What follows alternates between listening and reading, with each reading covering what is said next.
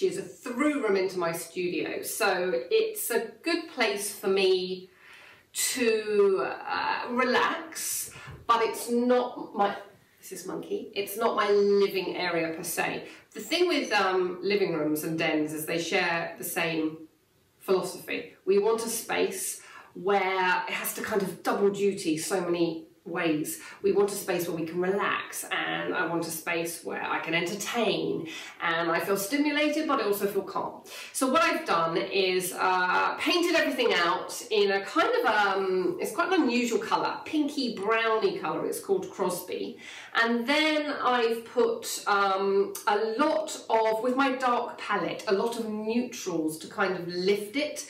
And this has been a kind of a game-changing thing that I've done recently. I've introduced more and more neutral pieces. So I have a very long table. Now, because most of our rooms happen to be rectangular or square, in order to make them wildly beautiful, circles are so important because it breaks up the all the kind of grid-likeness of the room. So you'll see peppered throughout my space, there's curvaceous lamps, and there's curvaceous bowls, and there's round cushions, because circles help break up all the straight lines. So that's a bit of a game changer. Again, note the reduced palette. So I'm not using too many colours, and the reason I'm so obsessed with it, and the reason why it's given me such a beautiful interior, is because then I never have to ask myself, can I mix this with this? Because I always can.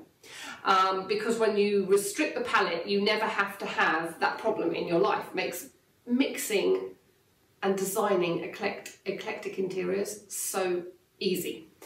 Botanicals are huge to me. Obviously it's quite a major component of my business, but you'll see lots of botanicals taking the eye up. Remember in the hallway I said about taking the eye up. So botanicals take the eye up, pendants take the eye up, eye takes the eye, art takes the eye up. The thing with creating a space that you love is to always buy from the heart. So everything in this room has a story.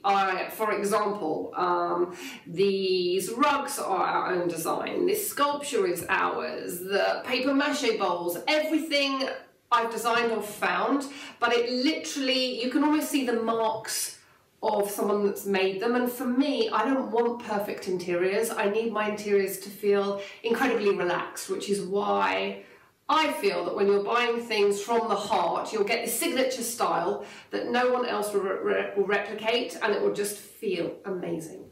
A checklist for dens. Biggest game-changing trick anyone can ever do is get the sofa off the wall and switch up the layout.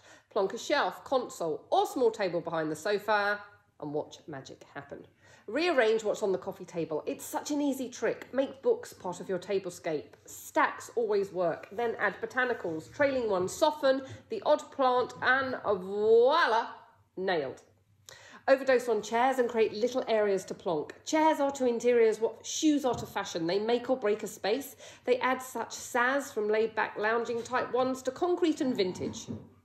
Select soft furnishings in similar hues. Keeping them within a restrained palette will make your space feel so much more sophisticated.